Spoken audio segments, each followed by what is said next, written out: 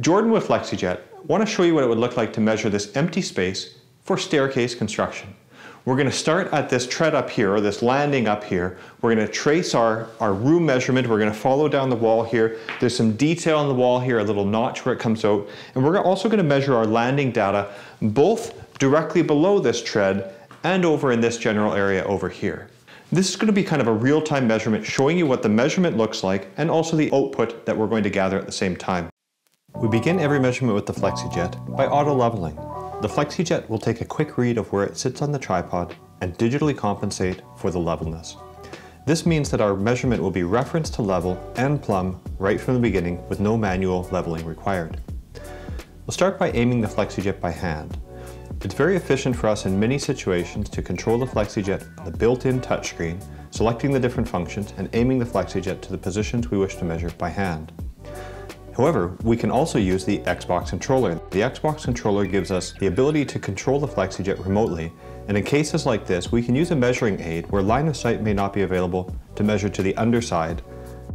The additional flexibility provided by the Xbox Controller means that in measurements such as staircases or empty stairwells, we have the flexibility to approach our measurement in a logical way, eliminating the need for a helper. We're currently measuring the shape and position of the header, including where the front nose of the header is, the elevations, top and bottom. This information is key for the design of the staircase. With the Flexijet, we're creating the measurement drawing in real time, as we can see here in the software. There's no additional steps of adjusting the information or processing it for an output. Flexijet is able to measure the elevations on the floor, including letting us know the relative level between the different points on the floor, because our measurement is referenced to level from the beginning. We're simply aiming the Flexijet at the floor surface and measuring data points both underneath the header and where the stair landing is likely to be. Then, a measurement is taken down the sidewalls where the staircase may interact with that wall. This contour scribe combines with the additional information already measured in the 3D space.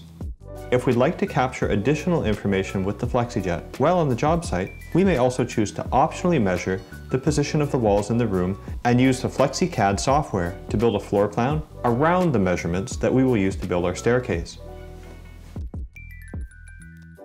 As you can see, in a very short amount of time, we've captured the position of the top step here, where the stair is going to begin. We've captured where that stair will interact with any surfaces around it. We've captured the difference in height between there and the ground, right below the header, as well as over where we're going to land. We've also captured the overall shape of the room, including the position of some doors, windows, and anything else that might be relevant to the measurement. Get in touch with us to learn more. We'll be happy to walk you through this file and explain a little bit more about the information that we have on the page.